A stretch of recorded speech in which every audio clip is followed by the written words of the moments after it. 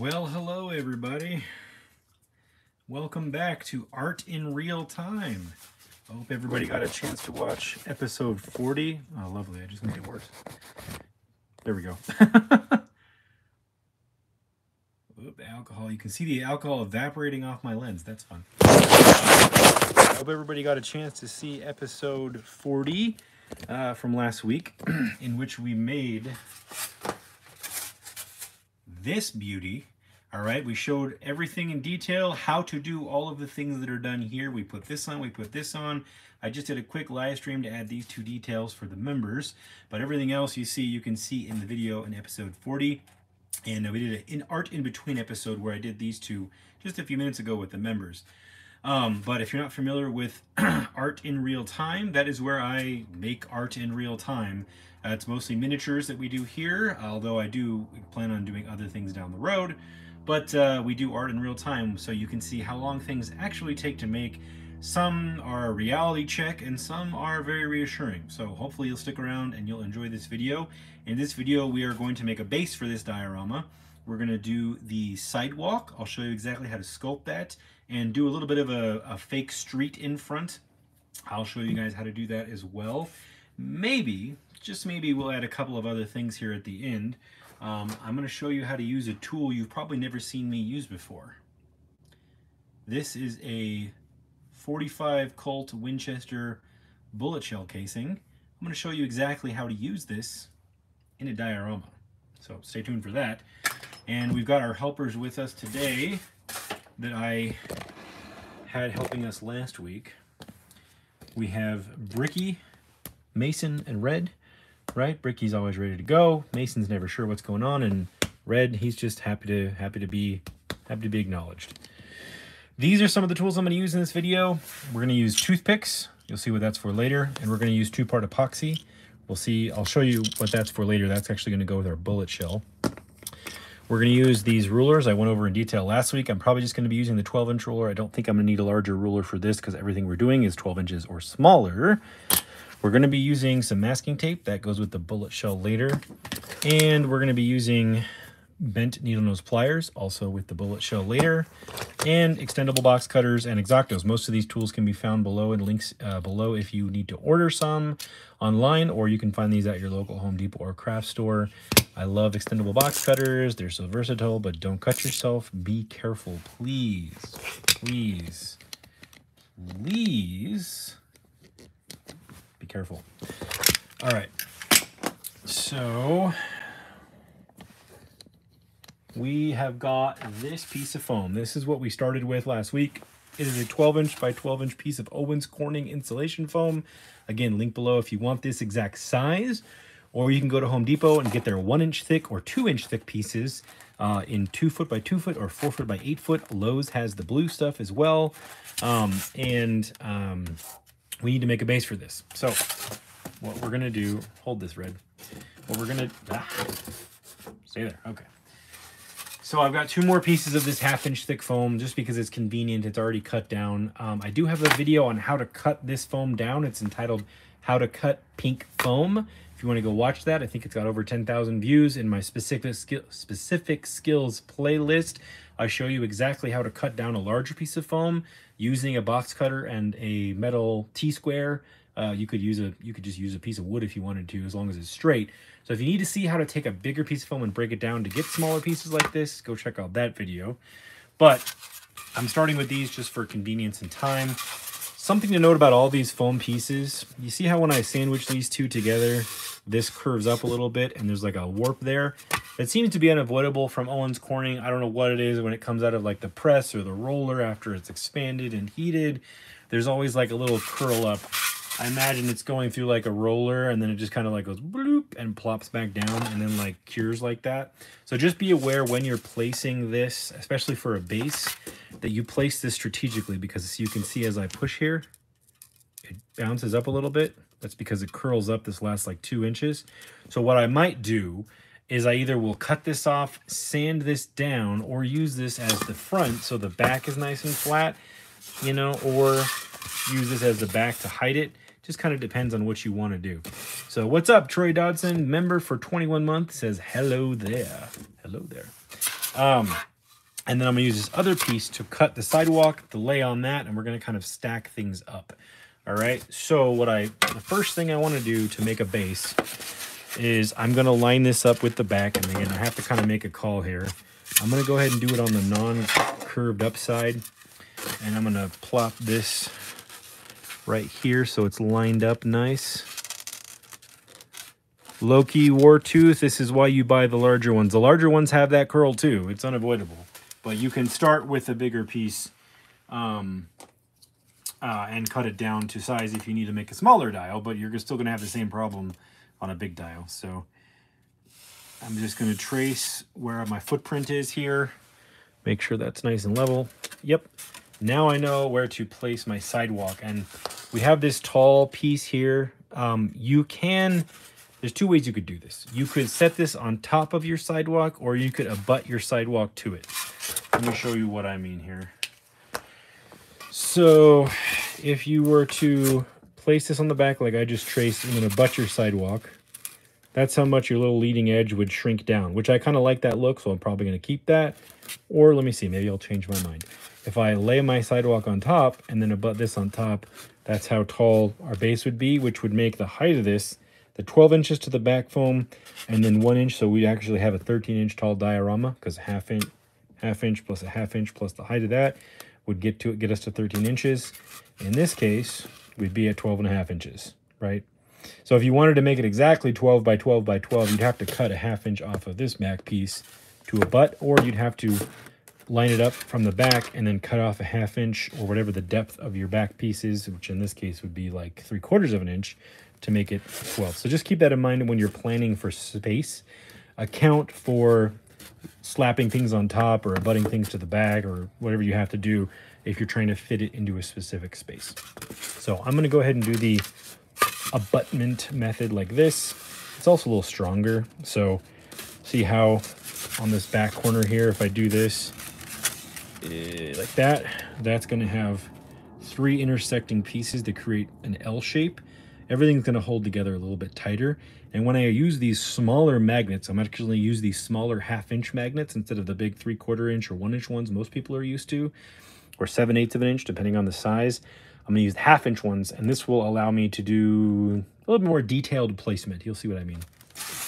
So what I have to decide now is how deep I want my sidewalk. And as a general rule for sort of like residential sidewalks, you're going to get about a 4 foot wide sidewalk. So 4 feet or a little, or like 1.33 of a meter, whatever that is in metric, or for all of you folks that use meters, a little over a meter. For here, it's 4 feet or 4 to 8 inches for the actual sidewalk dimension. So if we went 4 inches, we'd be right about there. So if I'm doing a smaller diorama on this, what I want to know is how much street do I want? How much sidewalk do I want? Do I want most of my figures, if I'm going to display figures, standing on sidewalk or street? Or do I want to just go all street and have it be like a back alley where there's no sidewalk, or there's a tiny sidewalk? Sometimes you have those like 18-inch wide sidewalks that you can just walk next to like a truck. If there's a truck backed up, you could do that. I've done those as well. So this is where you got to kind of make your own personal choice here. We're just going to talk about the basic sculpting and layering and how to stack things together. But that is the gist of what we're doing. I am going to make a judgment call here. You can see where the 4-inch mark is here down on the bottom. Let me tilt my camera down here for you guys. So if we go with a 4-inch sidewalk with a half-inch curb, which is about right in 1/12 scale, you would end up with you'd end up with a like almost an 8-inch street. So that's enough room to put like a motorcycle. I'm going to go with a 5-inch sidewalk just to make a bigger sidewalk. So I'm going to go 5 inches on the sidewalk. So again, in 1/12 scale, an inch equals a foot. So if I want it to be 5 feet, I just go 5 inches. That's why 1/12 scale and an imperial ruler divided by 12 is very helpful. So this is my base. This is my sidewalk. And I'm going to go ahead and line this up on my cutting mat for the sake of ease here. And measure over the lab plane flying over. I'm at the 14-inch mark here. I'm going to go over to the 19-inch mark. And let me sneak you guys over here. Bam. Line it up on the 19-incher. And this is surprisingly easy. Whoops. Here's a little demo on how to cut the pink foam. I usually use a larger box cutter when I'm doing a long cut in a deep piece of foam. As perpendicular as I can get it. Do one cut, two cuts, make sure it's not tilting one way or the other. One more cut. And then I can take this away. And you see how straight that is here in the edge there, right there. I can trust my cuts as my guide now. And voila, save this for future builds. And here's the beginning of my sidewalk. Now, a little trick I kind of showed last week. There's my cut edge. I can use that. It kind of looks, I don't know why my camera is not really wanting to focus as much right now. But there's my little cut edge. It's got a rough texture on it. You can utilize that texture as a concrete texture. If you flip it around though, you get the factory edge that has a nice hardened texture. That also looks nice. Both look like troweled and dried concrete. So that's a little trick. You can use the already pre-textured edge, whichever one you like, to your advantage to simulate some hyperreal texture, because this actually looks quite nice as a concrete texture, or even a brick texture, or a cornice tile, or a, I don't know why I can't think of the term, but the corbel texture, the high up brick detail you see on the top of a building edge. This stuff already looks quite nice for that. I've utilized that many times. So most curbs, you're looking at around 4 to 6 inches for a curb. I usually just go around a 1/2 inch for my curbs, roughly. But if you want to go hyper real, you'd want to shrink it a little bit less, because most curbs are right around 4 inches. But I do feel like the 4-inch curb in 1/12 scale almost looks too small. So that's why I go to the 1/2 inch mark. So I'm lining it up 1/2 inch in using my cutting mat. Again, a very wonderful advantage to have a nice cutting mat. I'm going to switch to my smaller knife. And I don't want to cut all the way through here. I just want to create a depression that's about 1/4 inch in, like that. See that? And now I want to decide on my spacing. So since this is now 4.5 inches depth, because I went a 1/2 inch back from my 5-inch width, if I want to kind of emulate how concrete's normally laid, it's usually split up into squares. Obviously, this is not going to be perfectly divisible by 4.5 inches because it's 12 inches wide. So I can't have like 3 perfect squares. So I want to decide, do I want to have a perfect square, and then an offset, or a perfect square in the middle and 2 offsets, right? Meaning the 2 outside divisions of concrete are slightly smaller. Do I want to center my piece, or do I want to off-center it? Or do I want to start? That's entirely up to you visually. I'm going to off-center it a little bit so that I have a small one, a big one, and then a super small one. I think that's going to be more visually interesting. I try to go for things that are offset.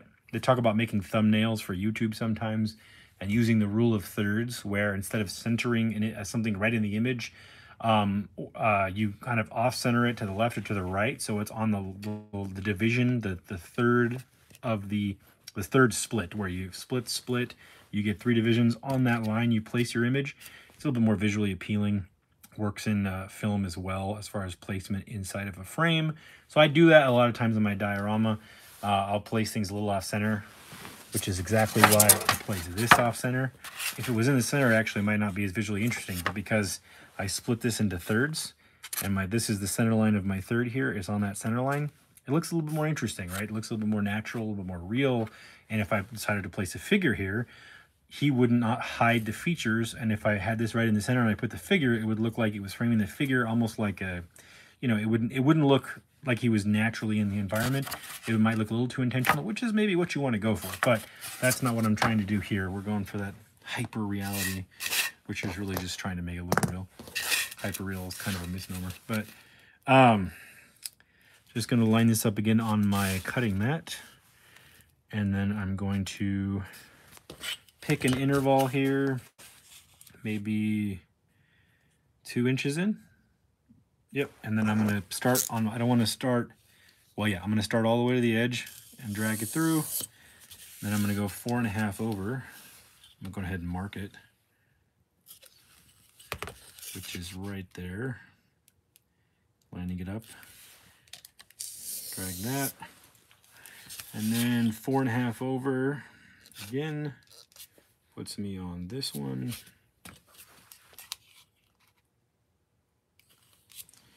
Right here. Right, so you see how that got divided up? It's a little bit, it's not, these two aren't centered, it's not centered, it's not in the middle and split, it's kind of just staggered. Again, I feel like it feels like a slice out of reality. You know, like I just stole a chunk right out of reality. I'm gonna carry the line over here.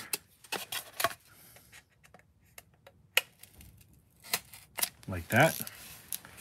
And then I'm just going to kind of reassemble it to make sure I'm happy with what I did. And this will be the point to do that in case you don't, maybe you don't like the way you divided that up. Maybe you hate it. Maybe you think it looks stupid and Oilers is an idiot. Plenty of people do. Okay, so that is how it's divided up. There's a little bit of a taper in my cut back here I didn't notice, so I'm going to trim that up. Actually, I'll probably just sand that off. Yeah, so my cut ended up straight on this side, but it ended up tapered on this side. So I'm just going to get some rubber sanding block with 120 grit sandpaper on it and clean that up.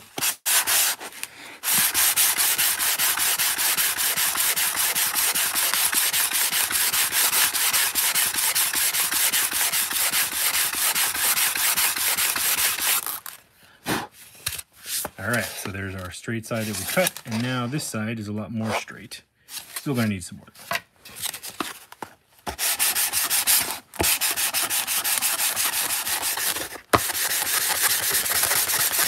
Don't be afraid to get the 80 grit out too, if it's on a side that's not gonna be visible. Just test it here. That's better, a little closer. Yep. So the seam is a lot tighter. There's still a little seam there. You can see there's some wibble wobble, but you can go in there and fill it in with dirt or little pieces of grass at the end to make it look natural. And now what I'm going to do is I'm going to go ahead and get my 80 grit sandpaper.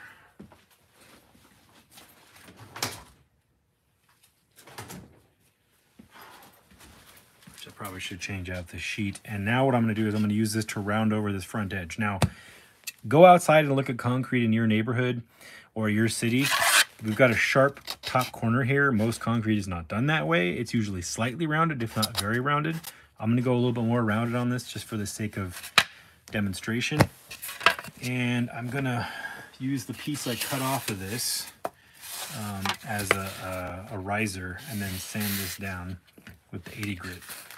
And I'm gonna sand it at 45, and then I'm gonna roll it back and forth to get the shape that I want. And then I'll refine it as I go. Let me see if I can get you guys a good angle here.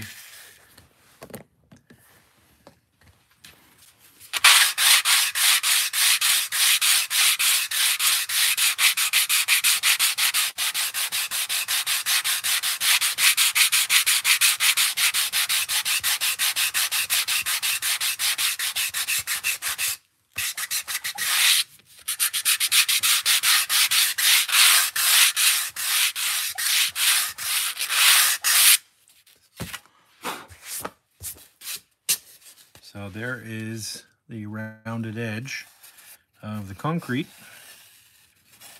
And I just did exactly what I said.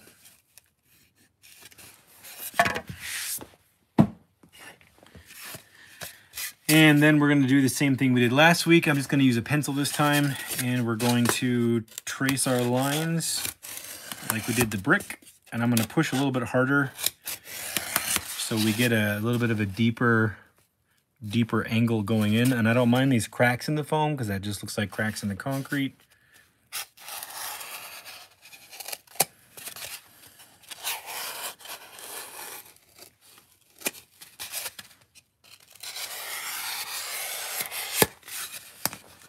And there you go. So you could weather the heck out of this if you want, but this is like basic sort of newly laid concrete. What I'm going to do, though, is I'm going to add some trowel marks and texture to this. Again, with the 80 grit sandpaper, a lot of times, well, I say trowel marks, it's actually broom marks, but when they go in and they lay the concrete, and then they'll come back with a broom, like a big push broom, and then drag it across to create some sort of vertical scraping in the concrete, so that, number one, it provides a little bit of a traction, and if there's like ice is over and melts, it helps get some traction, because then you have some like some variation in the grade because there's lines in there. It also helps with drainage. It makes it look interesting, and it's not just flat boring concrete like you'd see like in the convention center. Usually they do this on the exterior. So I'm going to go like this, and I'm going to just drag some straight lines. I'm going to keep it, I don't want to curve it or go at an angle. I want to go straight. So I'm just going to do like that. I'm going to do it a couple of times.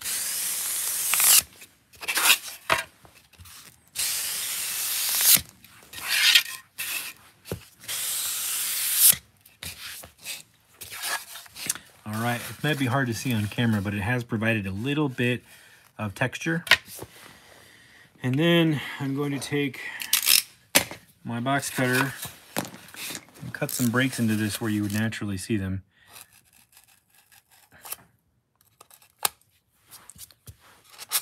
Like that.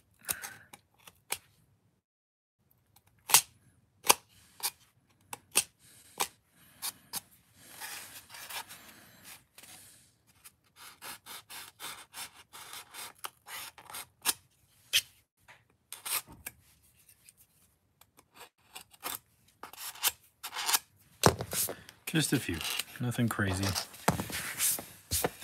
And then if you want to, you can take an X-Acto knife and you can, what I like to do when I drag my pencil through and I get these little cracks like there, I like to take that crack and extend it out. So let me change angles again, my camera's not wanting to focus as well.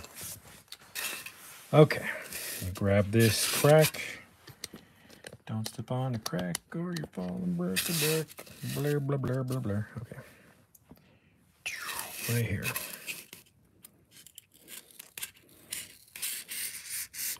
See what I did? I jerked it back and forth. Instead of making this smooth line, I kind of jerk, drag. And then what I create is these little divots like that. I'm going to take that divot and carry that one out. And then you can take that divot. It's a very natural looking crack, and then usually at the point of beginning of the stress is where you get a lot more cracking. So I'm just going to come in here and add some more cracking around here.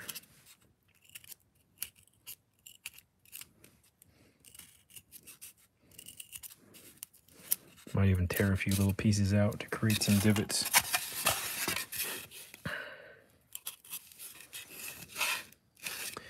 And then you're going to, of course, get some crack.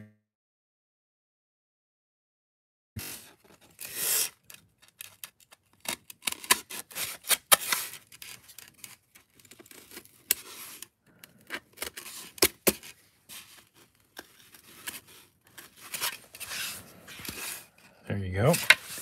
Maybe I'll do another little one right here.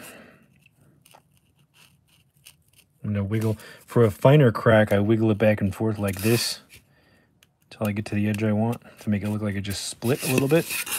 I'm going to carry that around here too.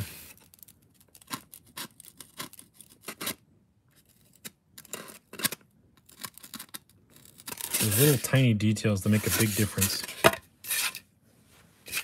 See, like this little drag mark here, I love that. It looks like a natural weathering in the concrete. You'll do a little bit of a carry this one around.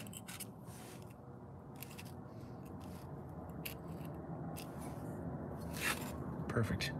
What's up, Sanch TV? Who's here? I haven't said hi to anybody yet. 25 minutes in. Troy Dodson, what is up? What is up? What is up? What is up?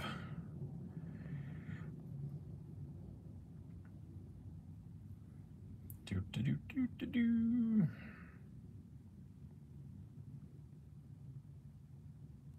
Okay. Hello, everybody. All right. I think I've said hi. Everybody's quietly watching. Thank you guys for the 29 likes, by the way. I really appreciate that. Do a couple more little crackaroonies. It's a technical term, crackaroony.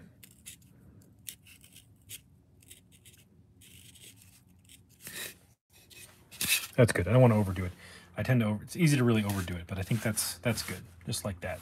So it looks like a lot too when it's pink, but when you paint it all gray, it'll end up looking, should end up looking pretty nice. So just lift that up, and again, I'm just going to check what it looks like against our piece here.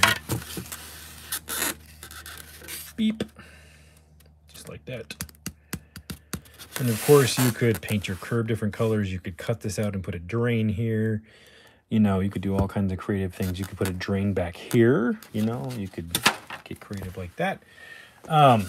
So what I'm going to do is I'm going to use, I forgot to mention sewing needle pins at the beginning. Sewing needle pins. Sewing pins. Not really sewing needle pins there. Of course, needles and pins are the same thing. I'm just going to use this to hold my back wall in place while I place this and glue it. So I'm just going to get this lined up perfectly how I want it. Like that. And of course, doesn't want to stay. I'll put some weight on it. Okay, like that. I'm going to put a couple of pins in this. Make sure this is right where I want it. Pin it in place.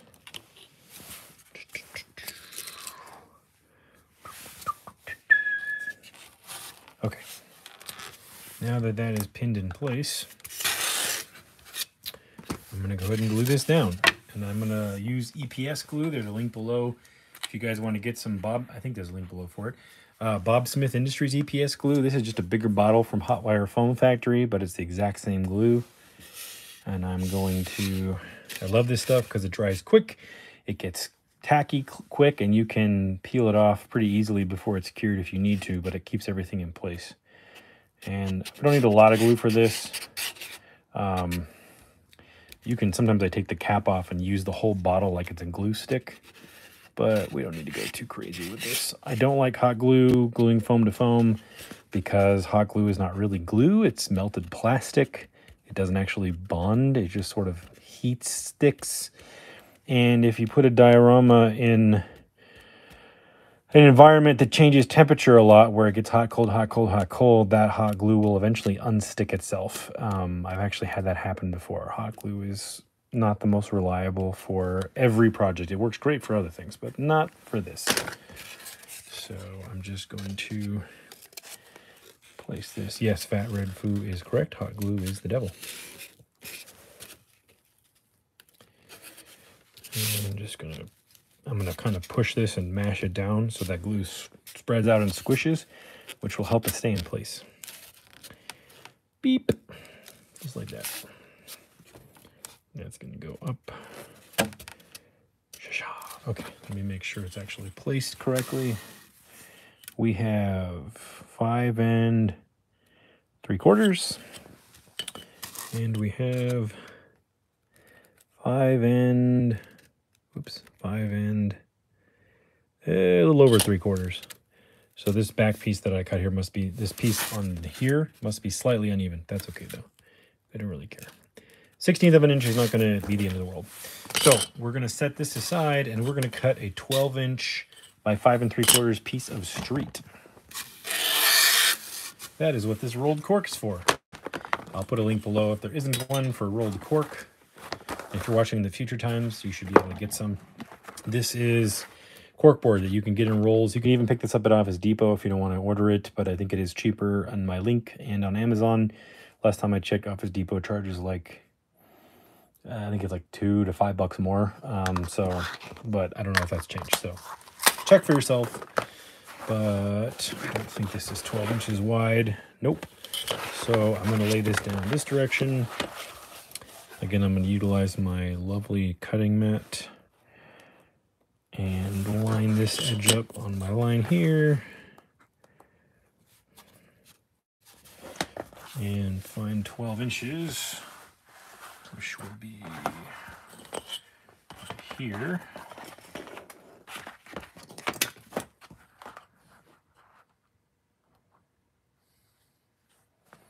And cut this off. Make sure you're using a sharp knife when you cut cork, otherwise it will just tear the edge. Won't look good.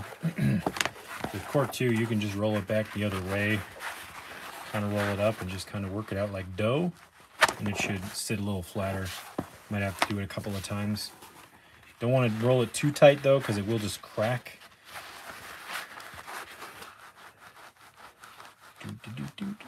Massaging cork. Okay, that's flat enough for me. Oh, maybe I will. No, that's good. I was thinking I might need my bigger ruler, but I guess I don't. And line this back up on my cutting mat here. Of course, if you don't have a cutting mat, you can get a ruler and you can just mark all your dimensions. Of course, it's more steps. It takes more time, but you can do it that way. It works totally fine. Going to the 5 3/4 here. 5 3/4. I'm actually going to use my smaller knife. It's a little sharper. And we're going to go like this. Don't cut yourself. Be careful. Oops. There we go. Cut that a little wonky there at the end, but that's okay. Save this for other dioramas. And back to this. So, oh, whoops, I got that a little wider than 12 inches. I'm not sure how I did that, but I did it. That's okay. Okay, so I'm going to just hold this. What's up, mini moderns? Let me just mark, or I need to cut this off here. 34 people watching and 34 likes. Thank you guys. Appreciate that very much. All right. So here's me just using the diorama to measure it without actually using the cutting mat, which can be very helpful sometimes. I'm doing good. How are you? How's everybody in the chat tonight? Hope everybody is doing well. End of the year. I have to pay taxes soon. Yay! All right. That is our street. So if you've never done Miniature Street before, I do have a whole live stream just talking about the street in more detail. But the reason we go with cork, and you can do this with other materials. There is spreadable material that's got texture in it where you can spread it out with a knife. That gets a little bit more undulation and unevenness, which looks like a really worn down, like driven on street, which is a nice look.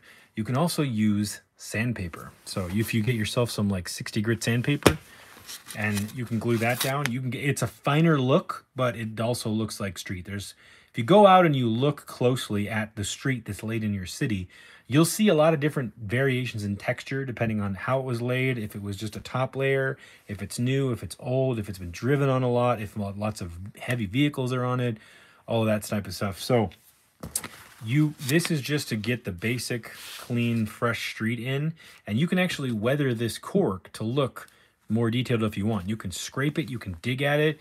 I'm going to show you a little quick thing that I do where I like to actually, you can do this if you want, you can draw on it and determine a placement. I'm just going to do it at random though, where I'm going to take this and I'm just going to tear it like that. And now we have a torn edge like this, but this edge, as you can see, it overlaps that edge. They look identical like that. But I'm going to take this and I'm going to just take, I'll use my big knife, and I'm going to just scrape away. You can see what I'm doing here. Scrape away this top edge so that it matches this edge when I abut them. Because what I did was when I broke it, this top edge broke away. When I peeled up, the top edge broke away from the bottom, and I want them to both look like this, like they've been worn down equally. So I'm just going to go like this. See, and now it doesn't have like an overbite. They've both got a matching underbite, which is, that's just me being like sort of OCD about the hyper realness of it all. Let me grab a brush. Okay.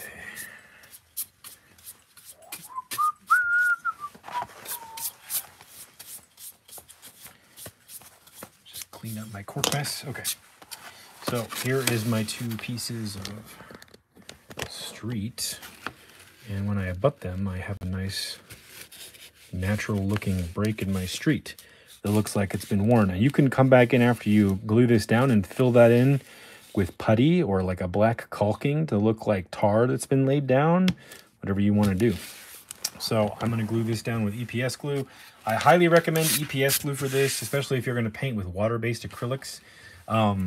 And cork, it soaks up water. So if you use like PVA glue or tacky glue, another reason I don't really like using tacky glue or PVA glue that much is it's water-based and cork will soak it up and it'll want to warp. But if you use a spray glue that doesn't melt foam, like Gorilla Glue, or you use 2-part epoxy that does not melt foam, or you use clear EPS glue that does not melt foam, it will stick fine and won't warp up. And then when you, another thing is if you do lay down PVA glue or white glue and you glue this down and you hold it down and let it dry so it doesn't bubble up, and then you take this off, take the thing weighting it down off, and then you paint it with acrylic paint, the acrylic, water-based acrylic will wet the cork and go through and re-wet the glue, and then it will bubble up. I've done it. It's annoying, and it's like really frustrating after you've done all that work. So I like to use a non-water-based glue that does not melt foam. EPS glue, sprayable urethane foam, or epoxy. They all work just fine and they don't melt the foam. I will show you the Gorilla Glue. This Gorilla Glue does not melt foam.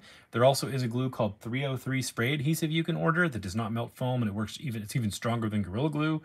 And I believe Super 77 does not melt foam either. I don't use that often. I know a lot of people in the special effects industry like to use Super 77 because they can create other effects with that spray glue. But I have found that Super 77 runs out in the can way faster and it's more expensive. So I don't actually like using Super 77 as an adhesive that much because I run out of it really fast and it seems the tip gets clogged up more. So Gorilla Glue and 303 seem to work better on foam for me, and the bottle and the tip last a lot longer. So just a pro tip there.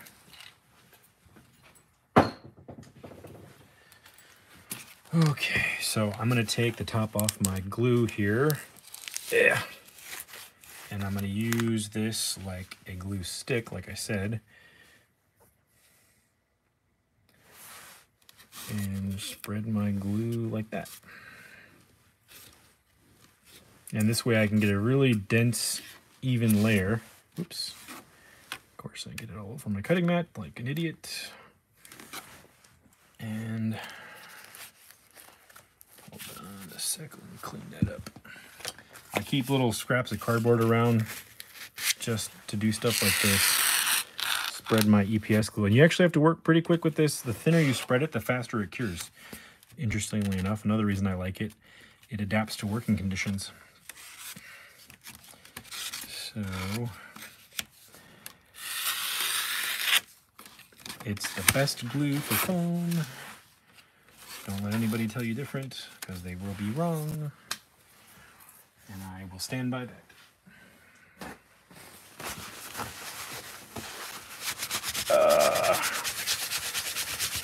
I'm going to clean that up after the stream. Okay.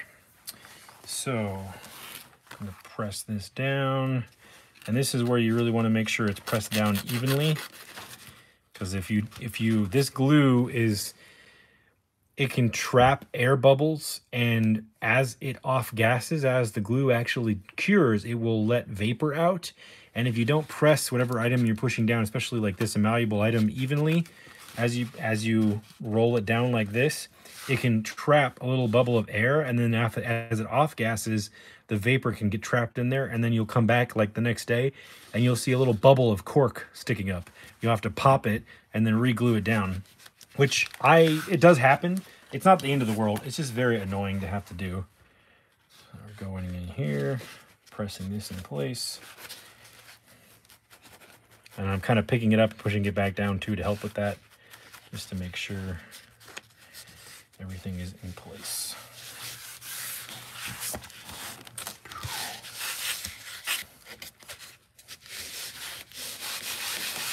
There we go. So remember that piece that I cut off of this piece? I'm going to put this on top of the cork, and I'm going to use this really heavy piece of metal or ballast that I have. You can use anything you want, piece of wood, and I'm going to use that to weigh it down while it cures, so that if any of those vapor bubbles happen, they get pushed out and it dries evenly and doesn't want to curl at all. Because this glue, the glue will want to curl a little bit, especially around the edges. If you just leave the edge exposed without any weight on it, the edge will curl up a little bit. So, all right, we're going to take this off now that that's placed. Moving kind of fast on this stream because I wanted to get to this super secret special bullet tool. All right, so everything is gluing. This is in place. This is, so you can see this is, it's dried enough to where I can budge it if I push really hard, but it'll stay in place for the most part. So I could glue this down and make this permanent, or I could magnetize this. Let me see what the chat's saying here. Hold on one sec, guys.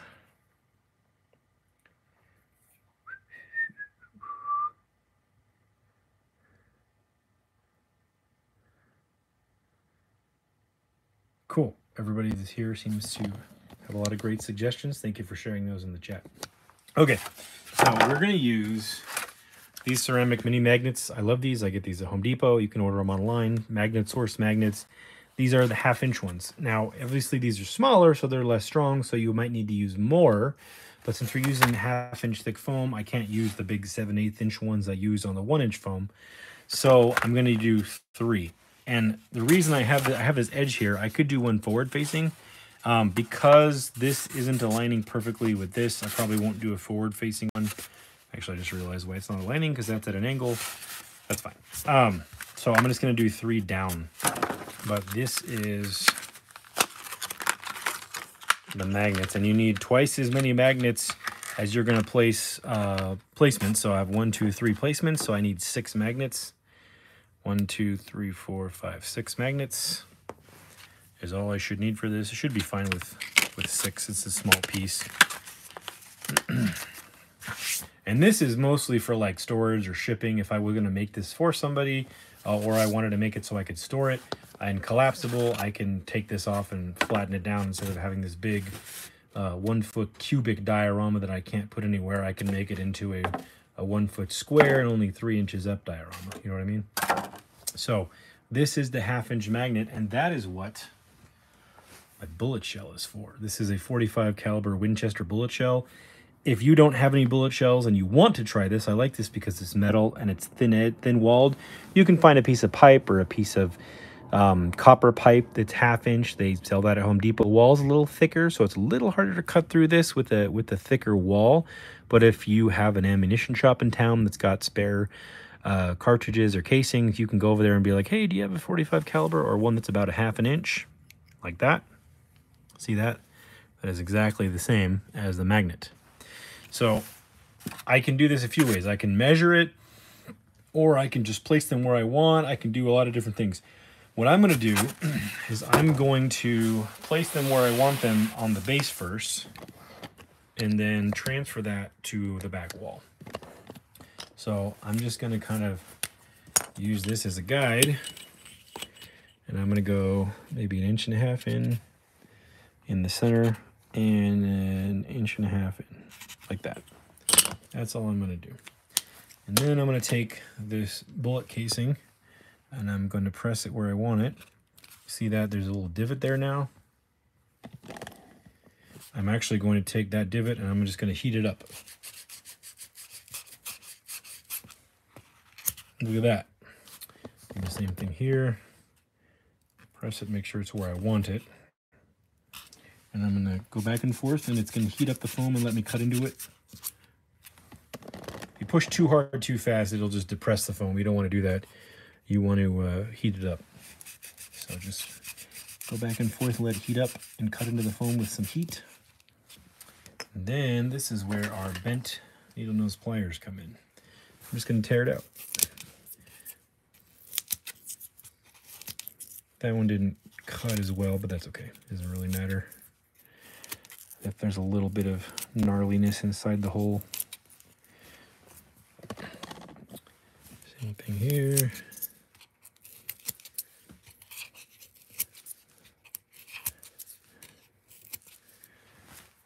Same thing here.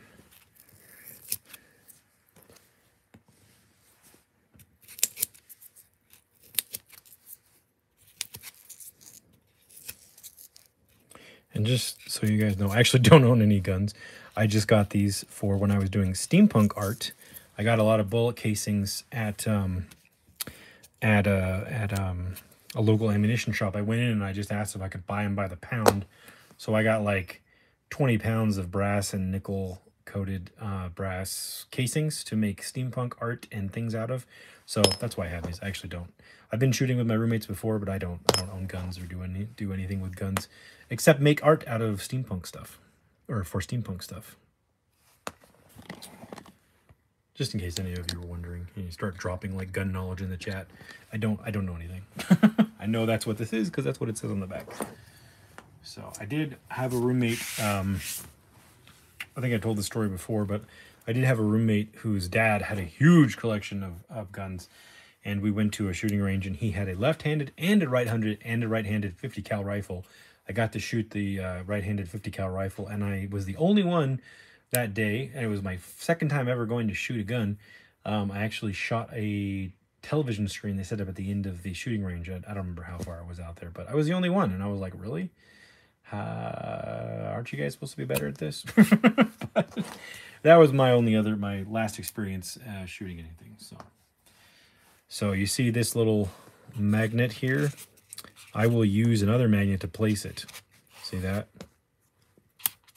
Boom. This is what the epoxy is for. Epoxy does not melt foam, and that is what the toothpicks are for, is mixing the epoxy. Bloop. So we're going to use the hardener, well, the resin part, doesn't really matter which part we use. And I'm going to use 1 drop of resin in each hole.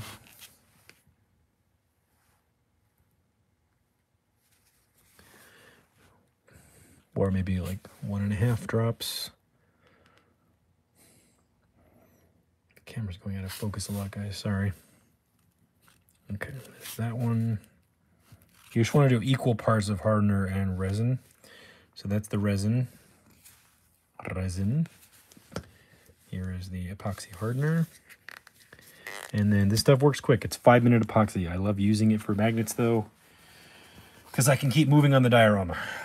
I get impatient and I like to keep working. I don't like sitting around waiting for stuff to dry. And if I do, I usually have 2 things going at once. Come on. Sometimes the hardener is a little thicker. Equal amount of hardener.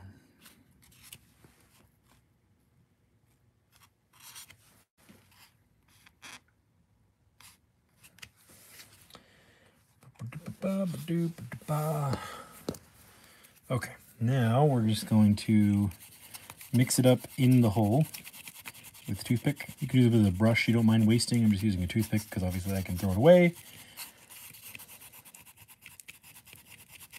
Like that. That should be good. Mix this one up. Gooey, gooey, gooey, gooey, gooey, gooey, gooey, gooey, gooey, gooey, gooey, gooey, gooey.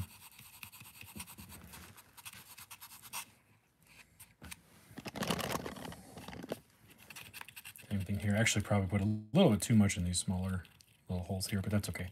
If it bleeds out, I'll wipe it off.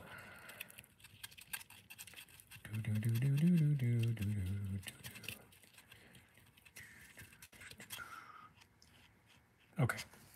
And this is going to get thrown away. But, so now I take my magnets and I'm going to, there we are. And I'm going to pair them up so that they're magnetically 2 by 2. And I'm going to go like this, and I'm going to push one in and slide that off and set that up there. And I'm going to push one in, slide that off and set that there. Push one in, slide that off and set that there. Oops, that one magneted itself to it. And then, this is where the tape comes in. So, the cool thing about painter's tape is it doesn't stick to epoxy glue. So you can go like this, put painter's tape down, masking tape. I don't know about the white masking tape, but I know the blue and the frog tape, the yellow and the green frog tape, masking tapes, don't stick to the epoxy. So then I can go like this, plop those all down. And here is the cool trick for the day. Get you guys a cool angle here. You see these three magnets? Now that they're placed where they're going to go, I'm going to take this and I'm going to line it up and press it onto the magnets. And then I can see exactly where I need to pop the holes for these magnets.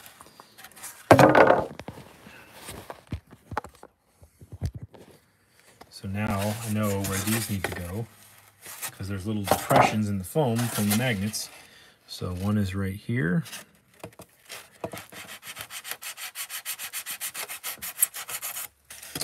One is right, see that right there? One is right here. And one is right there.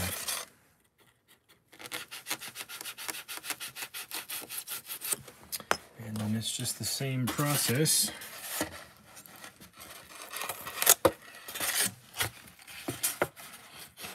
Of tearing out the foam. Sometimes you end up tearing too much foam out, meaning you create a hole that's way too deep for the magnet. Just put some of your little tear outs back in there. Meaning like this hole is a little deep. You can just take some of your little tear outs and just shove them back in there when you put the epoxy in there. And that'll help. It's really all you need to do. The epoxy is very strong. Oops.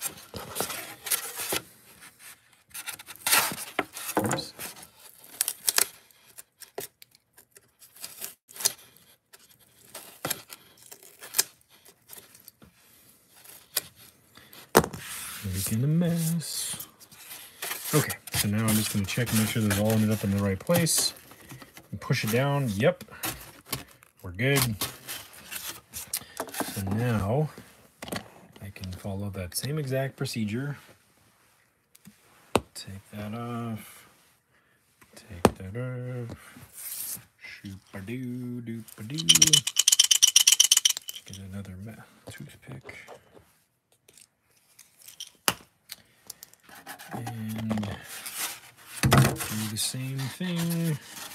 Here, I'm gonna have to do this really quick.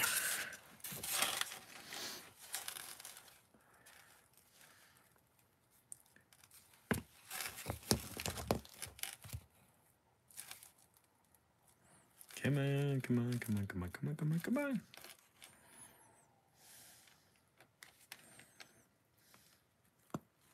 You could take these bottles and put them in a cup of warm water to make the resin and hardener flow better, but it will, because it is an exothermic reaction and the resin heats up and that's how it cures.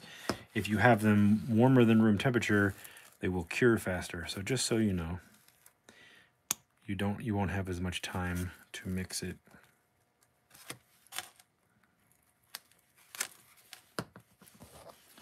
And then we take our toothpick and mix it up the same way.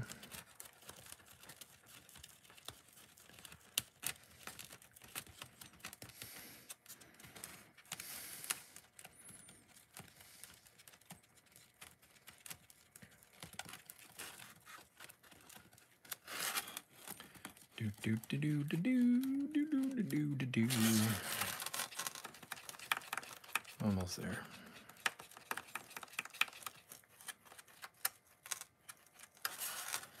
Okay. And then I just want to make sure, bring you guys back down here, I keep all of my magnets aligned with where they're supposed to go. So I leave these on here until I'm ready to put them in here. So I know to flip this up into there so that the poles and the magnets align when I actually depress them into each other again.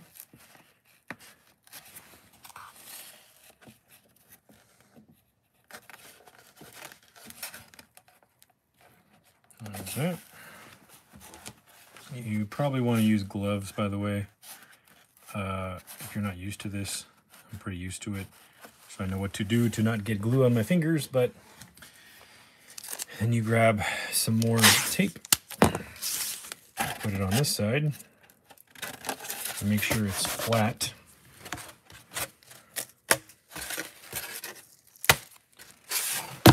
And then put it right back on. Ta-da! And now you can have the diorama magneted together while the glue's drying.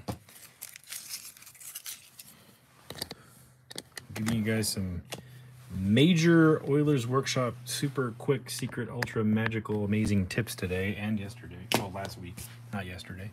You know what I mean. Okay. So that is not going anywhere. And you see that's how strong it's going to be when all the glue's dry. So you know that you can move this back and forth and nothing's not going to fall apart, right? Hold on one sec. Let me just put some things away before we continue here. Hello. That was my red face. And I realize what you said, Fat Red Foo. The brick is not modeled after you, Fat Red Foo. His name is just Red, so don't take offense to Red. Red is my friend. I just, you know, had an idea to create some kooky characters. Okay.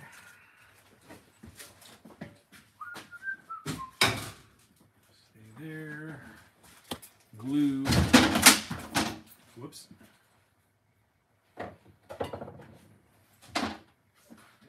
Here before I break it. Okay. Sandpaper. That was a dumb idea.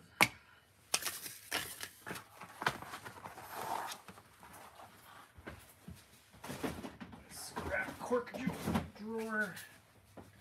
Sandpaper.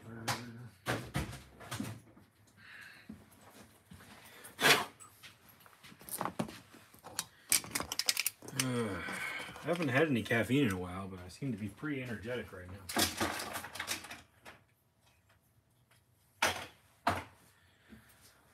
What did you guys do to me? Tape. Roller stays over here. Nails. Bullet.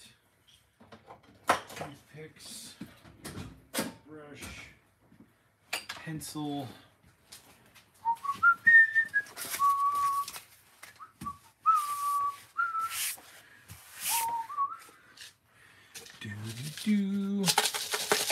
All right. And yeah, this way.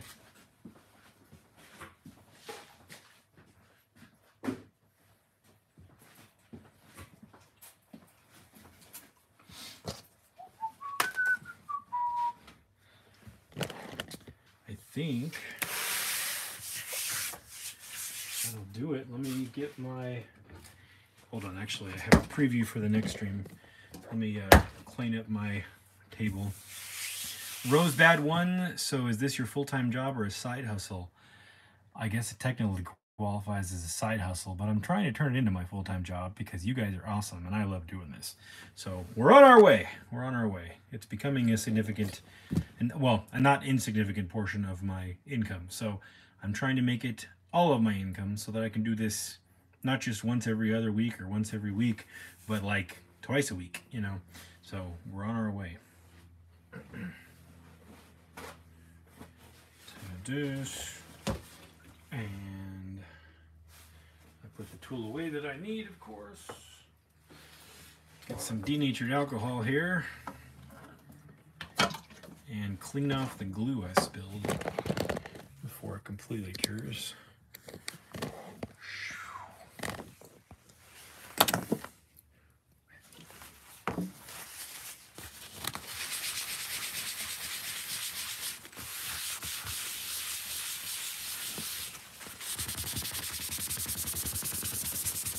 Ta-da! The magic of fuel.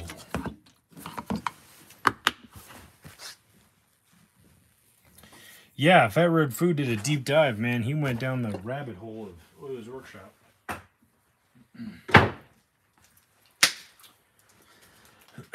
Okay, so let's take a look at how this turned out.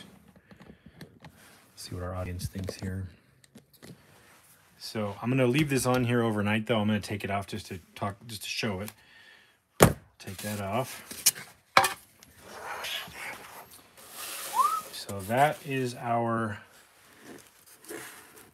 street, our sidewalk, our back wall. Pretty swell little diorama, if I don't say so myself, and I do. What street urban diorama wouldn't be complete with an alien from Star Wars named Greedo? And a completely out of scale C-3PO. Perfect. Let's go MTV style here. Okay. So this is the diorama that we made in about 2 hours. We didn't paint it, but we sculpted it in about 2 hours. We had the painting and the weathering and the finishing and adding even more details like conduit and wires, which I thought about doing, but I think I'm going to leave this because the next step we're going to do in this diorama, we're going to want to be able to take away. We want to be able to subtract. So with painting and finishing and adding details, you're probably looking at, you know, you could be pushing 10 hours depending on how far you get into it, but you can definitely do something really nice like this once you've had the practice down to do all these things as quickly as I'm doing them, or even faster, which I'm sure some of you will get there if you're not already there. You can do something nice like this in about 8 hours, something really nice. But it still takes 8 hours. The sculpting part I've gotten down, which is the longest part when I was new to this. But the painting part is just as long, if not longer, because you have to wait for things to dry, you have to wait for things to cure. So, Rosebad, how many dioramas? Very rough guess is okay. Do you make in a year? Not as many as I want to. Depends on the size. I mean, I probably make 3 really big ones and a couple of small ones, and then some miniature pieces and accessories, and as well as random personal projects. It's about all I seem to have time for, but as this grows, I'll have more time to do more of all of it, and I'm trying to size down some of the stuff I do on the channel so I can do more stuff for you guys. But you see how, you know, this went pretty quick, but you add in the painting and the finishing and all the other stuff, you get a whole day's worth of work for a skilled, you know, a skilled trade, basically. It adds up pretty quick, and even at minimum wage, it's not really worth it for people. So if you're planning on doing these and making these and selling them like I do some of, make sure you value your time appropriately and factor in paying taxes, buying supplies, paying for your overhead. All that needs to be factored into your rate or your price or your quote. So make sure you don't shortchange yourself. I did that at the beginning, just like most artists do. Don't do that to yourself. It also sets a precedent amongst people who don't want to make these, that they can get them at way less than they're worth. Your time is worth your time, so make sure you are not shortchanging yourself. So, thank you, Pat. Yes, thank you for the 44 thumbs up. I really appreciate that. But what I wanted to talk about is the next step in this diorama. We're going to add one more layer to this. And, oh, by the way, if you want to see how to paint the actual concrete, I have linked below how to paint Hyperreal Miniature Concrete, which is a video I already did a long time ago. I start in that video from where this is at. I start with the sculpted foam that I think is black washed, and then I go ahead and I start painting it and showing you that technique. So how to paint Hyperreal Miniature Brick is linked in last week's video. How to paint Hyperreal Miniature Concrete is linked in this week's video. And the street, you can go watch that. That was Art in Real Time episode 10. I go into more detail about how and why I do the street the way I do it. I talk about painting techniques and finishing techniques and putting lines in it and all that stuff. I actually show you the painting as well in that video. So go check out that video if you want to see that separately if you don't already know how to approach that. But this is the last live stream I'm doing for 2023. All right, so give everybody time to watch episode 40 and episode 41. And episode 42, which is going to be the first Sunday in January of 2024, we're going to smash through this wall. we're going to do a breakaway. We're going to make it look like somebody's busted through the wall. We're going to do miniature busted brick, and we're going to crack the concrete even more. Make it look like the Hulk or Juggernaut or some crazy character is smashed through the wall, or maybe even a piece of artillery has hit it and blown it up. All right. I haven't decided if we're going to be a smash through or an explosion or some combination of both, but that's what we're going to do. We're going to take this beautiful piece of art we made and we're going to destroy it even more. I hope you guys liked watching Art in Real Time episode 41. And there is, I think, over 30 episodes available of Art in Real Time in the members only section. If you want to check those out, I think we're pushing almost 100 hours of members only content between the Workshop Builders tier and the Workshop Masters tier. The Workshop Masters have access to some more exclusive videos that are just for them.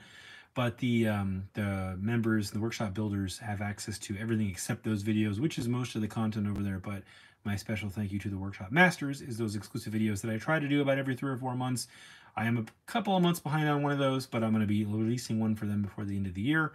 And hopefully a really cool one for them at the end of the first quarter of 2024. I'm doing a super secret special project for somebody that I can't reveal, but the Workshop Masters will get to see that first. So thank you to all the channel members who were here. Thank you to all the people watching that came over from Instagram. I did a little Instagram promo today because I keep forgetting to do that. I've got to let those people know that I'm over here. So thank you for being here. Thank you for the 5 out of 5 stars. Thank you for the likes, guys. I appreciate it. Sorry if I missed any of your questions. Ask them in the comments later. Go into the video and put it in the comments, and I'll check it when I have time. I respond to all the comments. Sometimes they're re-responding back if somebody commented to my comment I miss, because I don't get alerts for that, and I unfortunately can't scroll through, like, I think I have like 476 videos or something on Instagram or on YouTube. I can't go back through every video and check all those, so I'm sorry if I missed those re-replies, but try to ask everything you can in the first question. Get an alert and I will answer that. And I try to give priority to any channel member comments that are out there too. So thank you guys. Thanks for everything. And I will see you next year. Oh, and Friday, if you're watching the future times, it's already there. But if you're watching right now or in the next couple of days, Friday, we have a special video dropping on the channel that the members got to see today. So you guys are awesome. Thank you very much. Be kind to each other. The world's a crazy place. And don't make it any crazier. Catch you later.